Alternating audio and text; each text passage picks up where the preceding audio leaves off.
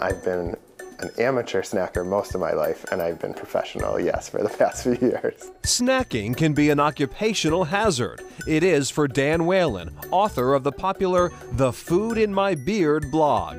Lately, he's been making the rounds. I was on the Today Show, I was on Hallmark Home and Family. With his cookbooks. And coming soon, Number 5, which is all about nachos, which is the ultimate snack. I like being able to help people make those snacks at home, and especially my favorite dish is something that you can bring to a party as an appetizer.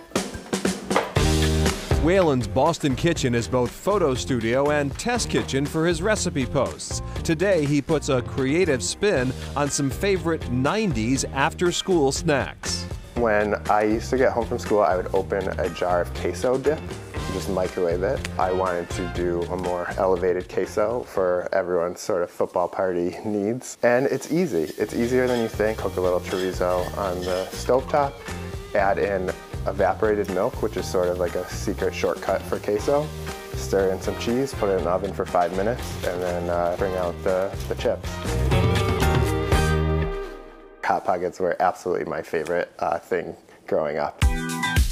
My version of a Hot Pocket is pretty similar to the original version with a homemade pizza dough. I like to roll it more like a burrito to keep that thin Hot Pocket style. I have a blend of cheese, mozzarella, provolone, and Parmesan. I have canned crushed tomatoes. I wanted the pepperoni to make it true to the original that I used to eat growing up, but I wanted the mushrooms to bring it more into like what I eat now. Cheese, sauce, easy on the sauce, pepperoni, and mushrooms topped with more cheese. What you want the most of is cheese. Like a burrito, we're gonna roll it halfway. When I cook for my website, what people react to and love the most is the infamous cheese pull.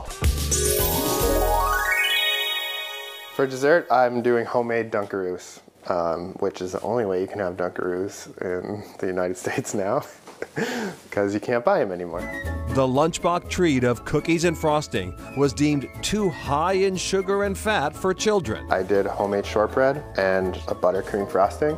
Also homemade, with nonpareils to make funfetti. So I made these specifically to be a good dunking shape. We still have a frosting pull, which is a new one.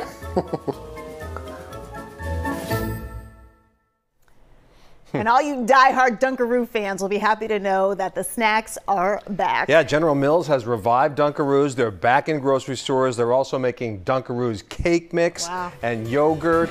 And there's another one, cereal. They're making cereal. That's Chronicles for tonight. Thanks for joining us. I'm Anthony Everett. I'm Stacey Seymour. Good night. We'll see you tomorrow.